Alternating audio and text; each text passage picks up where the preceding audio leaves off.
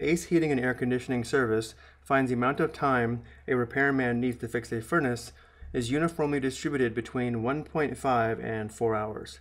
Because we have a uniform distribution, we use this notation here where the 1.5 is the lowest value of x and 4 is the highest value of x, which again are the repair times in hours for repairing a furnace.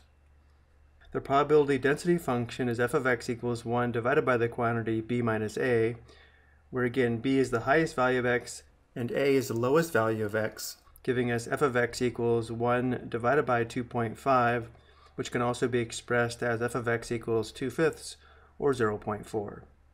Number 1, we're asked to find the probability that a randomly selected furnace repair requires more than 2 hours. This is the probability that x is greater than 2. Number 2, we're asked to find the probability that a randomly selected furnace repair requires less than 3 hours, which is the probability that x is less than 3. And then number 3, we're asked to find the probability that a randomly selected furnace repair is between 2 and 3 hours, which is the probability that x is greater than 2 and less than 3. And now let's graph the uniform distribution using Desmos.com and determine these probabilities. First, go to Desmos.com, then click Graphing Calculator. To graph the uniform distribution, let's open the Desmos keypad by clicking the Show Keypad button in the lower left-hand corner.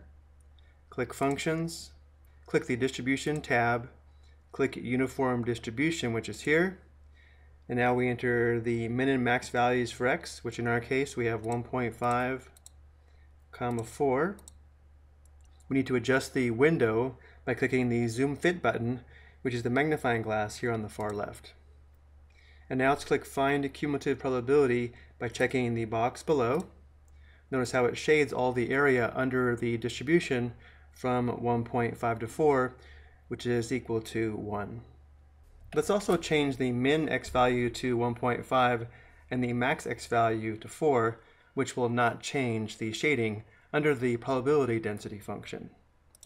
So we'll enter 1.5 for the min, enter, and 4 for the max, which again does not change the area under the curve. I'm going to go ahead and make another copy of this by clicking on the gear, click Copy or Duplicate, click Done, and let's change the color for the second distribution to blue. And now let's find the first probability, which is a probability that x is greater than 2. Let's use the blue graph. With the Find Cumulative Probability box checked, we simply change the minimum x value to 2, leave the maximum value at 4, and notice how if we close the keypad, this gives us the area shaded here in blue, which represents the probability that x is greater than 2, which is equal to 0.8. Let's go ahead and record this. So the probability is equal to 0.8, which is a percentage, is equal to 80%. Now remember, if we were doing this by hand, we would find this probability by determining the area of the rectangle shaded in blue. Let's go ahead and review that. The area of the rectangle is equal to the base times the height.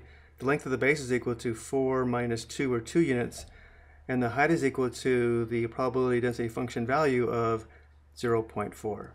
So by hand we would have the base has a length of 4 minus 2, the height is equal to the probability density function value, which is the constant 0.4, which gives us 2 times 0.4, which gives us the same value of 0.8, or 80%. Next, we'll find the probability that x is less than 3. So going back to the graph, we will now change the minimum back to the least x value of 1.5, and we'll change the maximum x value to 3 to represent when x is less than 3. And we can see from the graph it does shade the area under the probability density function to the left of 3. This area is equal to the probability that x is less than 3, which is equal to 0.6, or 60%. Again, let's go ahead and record this.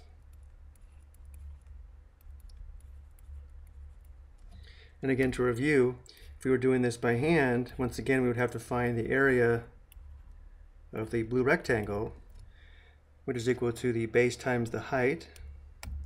Notice now this is 3 units here, so the base is equal to 3 minus 1.5, and then of course the height is equal to 0.4.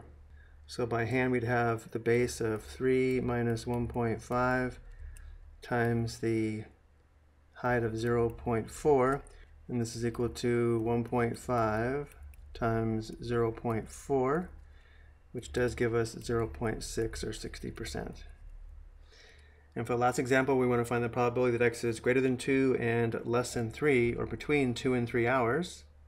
So we change the min x value to 2, the max x value at 3, which it already is, and again we can see the probability is equal to the area of this blue rectangle, which is equal to 0.4, or 40%.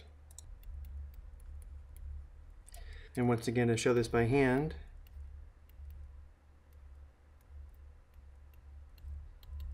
we need to find the area of the rectangle, which is the base times the height. Going back to the graph, base has a length of 1 unit since 3 minus 2 is equal to 1, and the height is 0.4.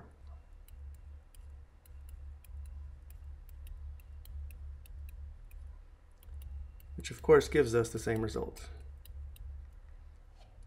I hope you found this helpful.